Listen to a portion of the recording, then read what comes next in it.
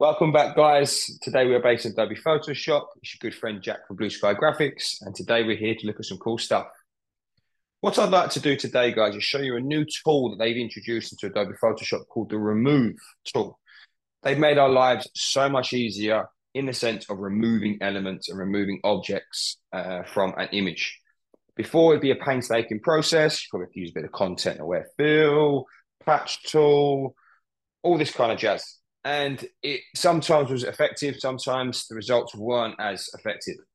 But like I say, what they've done is they've introduced the remove tool to make our lives a lot easier. You can either use it like a brush or you can use it like a lasso.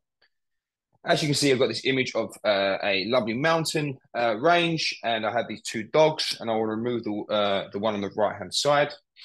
If I come up to the remove tool here, like so, all I'm going to do now is just make a loose brush stroke around it, like so, and let Photoshop do the work. Now, what you find, guys, it might take a little bit of time for it to do it. As you can see, it's quite effective there. Another element has been removed very easily and stress-free, and the results are pretty impressive. If you're interested in finding out more about the school, the courses that we offer, please take a look at our website at blueskygraphics.co.uk. Thank you very much, guys. Take care, and I'll see you next time.